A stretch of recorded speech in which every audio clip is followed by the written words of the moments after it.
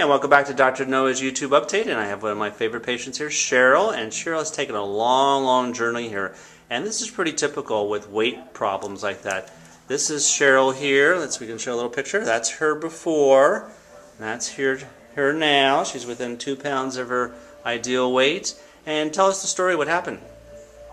Just, trying to eat properly, and I went on Weight Watchers, and I tried that for a while, and then I found that I needed something more, so we did a cleansing, and once we found through the cleansing that I had quite a few food allergies, and specifically the ones that most diet people use, which are the sugar-free substances like Splenda and all that. That was actually fighting your weight loss, and exactly. So by doing detoxification, cleansing, doing a natural approach, we were able to identify that, and then we were able to break through that barrier, because that's where the frustration is. Here you're exercising, an hour to hour and a half every day, you're eating, you're counting your points with Weight Watchers, and Weight Watchers is a great program.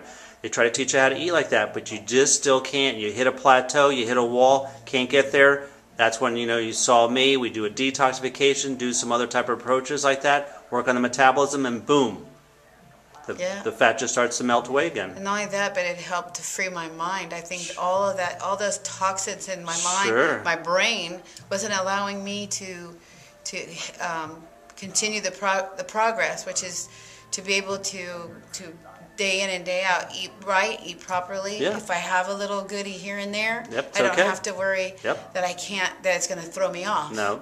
I go right back on program, and I think it's just getting rid of all that junk and staying healthy with the natural approach is the best. The best way. Cheryl, you're a superstar in my book, so good job. She's within 2 pounds of her ideal weight.